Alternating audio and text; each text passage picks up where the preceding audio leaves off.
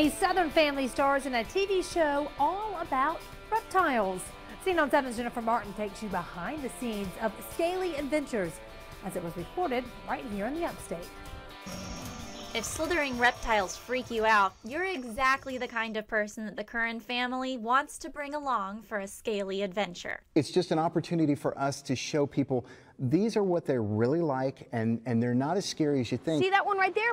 Black-bellied? Called Scaly Adventures, they created a TV show together on a $5,000 budget, filming their reptile escapades throughout the Upstate and across 6 states in the Southeast. The reason we created Scaly Adventures as well as a TV show was because there was hardly anything that we approved of, and we wanted to portray a happy, loving family, and that's what we get to do through Scaly Adventures. Broadcast on the Daystar TV network, locally on WGGS, and even as far as Russia, it features 13-year-old Pierce as host, whose dream is to become the world's leading herpetologist. I just want to have as much experience as I can with anything reptiles, science. One way he's doing that, along with filming the TV show, is to take about 10 creatures and teach kids about reptiles at the Roper Mountain Science Center. That includes myself, and I'm learning things. This is Spike. He actually has 3 eyeballs. His third one is on top of his head.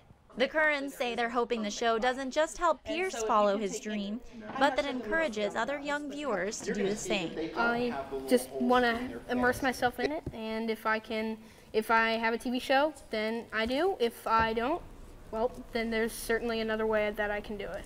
For Scene on 7, I'm Jennifer Martin. We work with venomous or very dangerous animals, Anna. Now you'll find more information about the show on sceneon7.com.